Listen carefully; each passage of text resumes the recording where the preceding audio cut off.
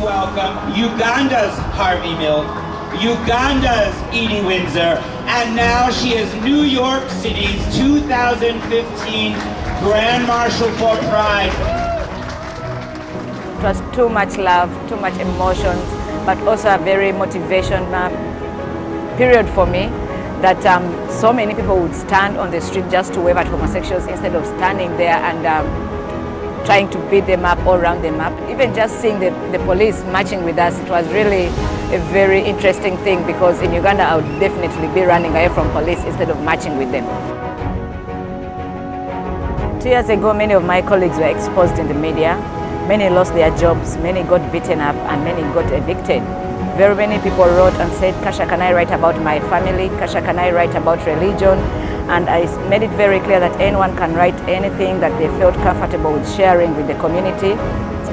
We've seen the media coming out and exposing people perceived to be homosexuals. We've seen the media calling for the hanging of homosexuals.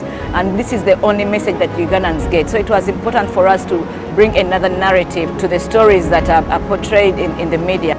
We received phone calls from so many people saying, my son could be transgender and I didn't know what that meant.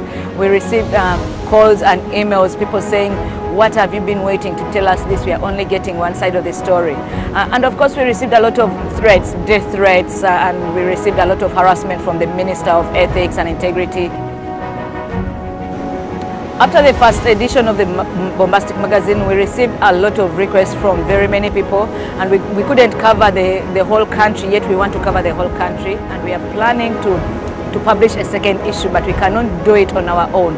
We need your support to take it to the people who are out there, who feel lonely, who are part of our movement, who do not know that we exist, people who need this information, people to see the stories and know that what they are going through, they're not going through alone. Because you've been where we are today, you've made strides in your communities, in your countries. So we need a lot of support. We need to share best practices, because we need to document our struggle so that the future generations get to see where we've come from today.